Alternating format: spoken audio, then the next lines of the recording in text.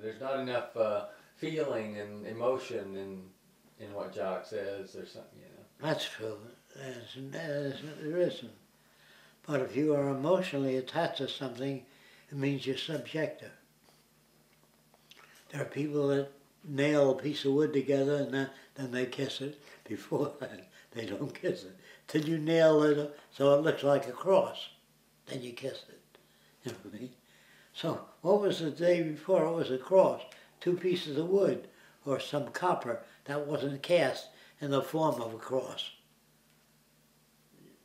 And the cross is a crucifix, which was long before people wore it. It was to crucify people. So it's a symbolic, depending on what culture you come from. That's why I can't accept anything except the sciences. The shape of an airplane wing is designed for a certain lift. The shape of the plane is designed for certain conditions. So you can't, when I say you can't exceed your environment, that means you can't exceed what you've been exposed to. You can't if somebody gave you a brand new microscope and you said the objective lenses are insufficient. If you're a cannibal, do you know what I mean? If you give a cannibal a watch, he doesn't look at it and say, the gears are not precise, they're 1/10,000 of an inch off. He can't say that. That's what I mean by a person can't exceed their environment. If you got in an airplane, if you're able to, 2,000 years from now, a guy might look at our plane and say, I'll never get into that crate. Our airplanes would come through as a crate or something else. But certainly, if you're born 2,000 years from now, you couldn't have the same values and survive. The nation that can't exceed its own environment will be surpassed. Do you know what that means? Another country will surpass us.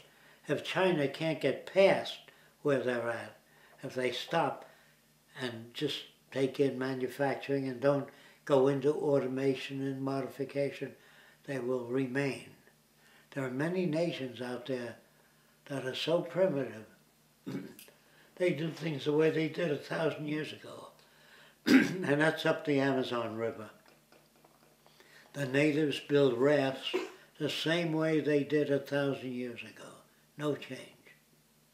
They bundle reed together, tie it all together, because that's all they ever see. They never leave the area. So if you say they're stupid, no, they're not. They live in a fixed environment where things are fairly uniform and not enough change. They don't have visitors from other tribes that bring them other things. If otherwise, they might be brought up to hate other tribes, or they might be brought up to trade. The nations that trade undergo change because they meet people that are different, and they get things that are different. No nation all developed a vase. If a nation developed a vase and your nation didn't, and they show you how they carry water or orange juice around, and you don't have any means of doing it except this way. So you undergo change. The more nations that meet and share ideas, not just meet, if they share ideas, they undergo modification. But if my people undergo too much modification, I can't control them. So I put a fence around my country and keep out foreign ideologies. Or if the books come into my country that change people so I can't control them, I forbid pornography or whatever it is. I forbid. Am I right? Am I wrong? All nations wish to survive. They can't if people read different kinds of books, different kinds of characters, different kinds of social systems. You can't control your people that way. So you say, well, I believe in democracy. Nobody believes in democracy. They believe in what they've been conditioned to believe in. They can't believe in democracy.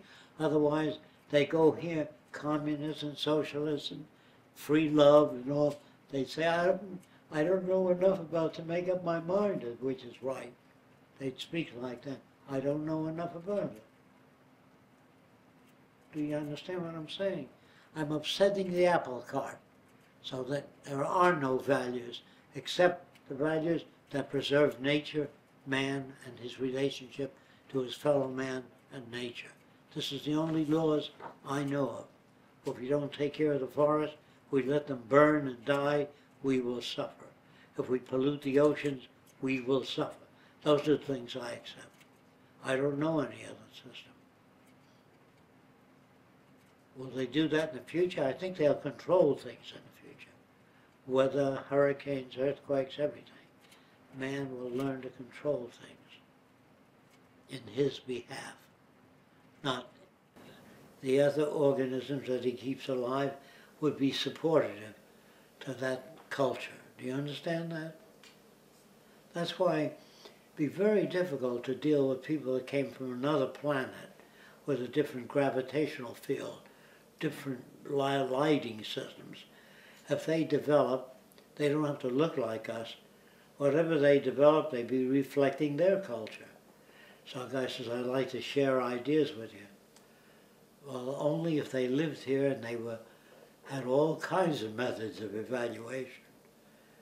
But they wouldn't want to associate with us, because we're too limited if they've been around longer.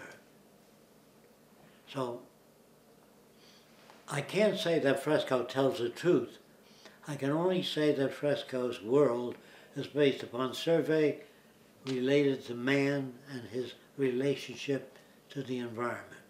That's what I mean by mechanistic. Because I asked once a writer of a scientific book, do you think man is a machine? That's the old mechanistic point of view, that man is a machine. He didn't say, what do you mean by machine? There was no semantics at the time, you know what I mean, to know what a man is talking about. By machine, I mean that the eyes cannot move to that position unless there's a muscle that pulls it there, unless there's a mechanism in the brain that, or a bright light causes the eye to look at it. So I want to make little dolls. There's little magnets in there that you don't see. If I hold the magnet there, the eyes will focus on it if I move it, but not really. Normal people will think, gee, the machine is looking at wherever you hold that. I can simulate that. You can make a machine to have facial expressions in sympathy.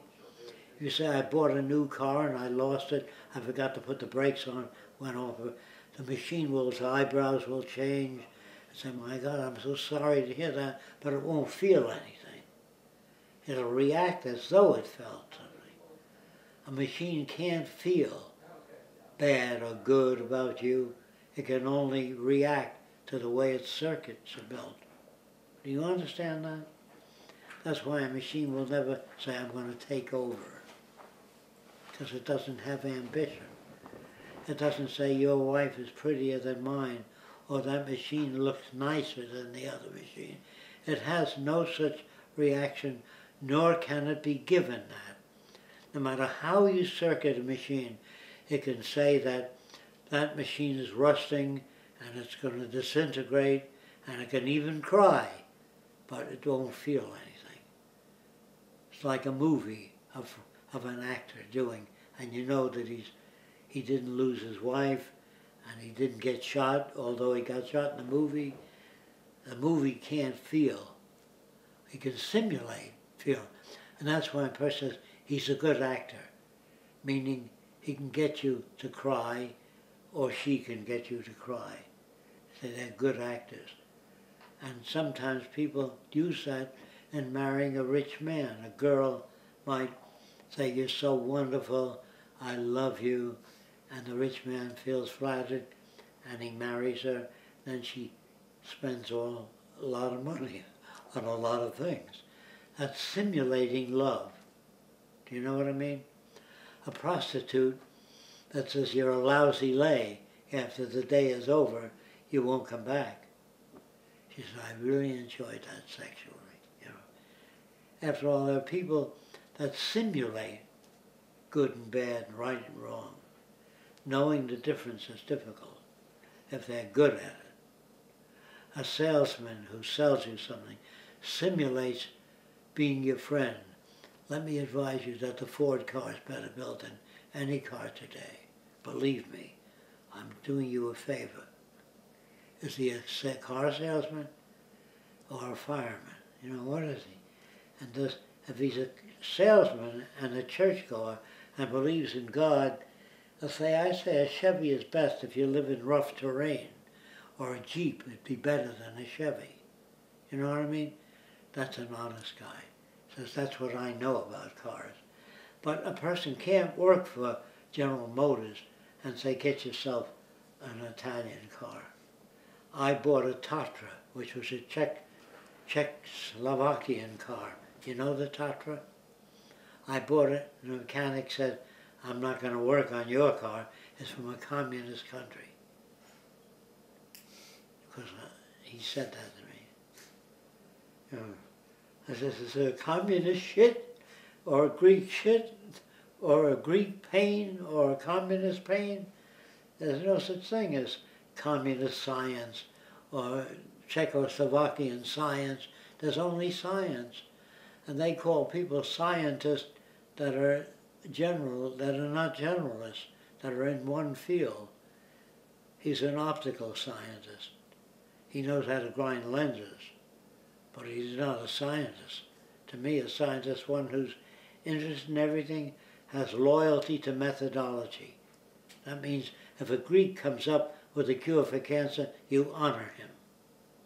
If a Japanese guy comes up with a cure for cancer, you honor him. You honor any human being worthy of honor, but you don't honor only your own kind. He was an American. That's what I like about it.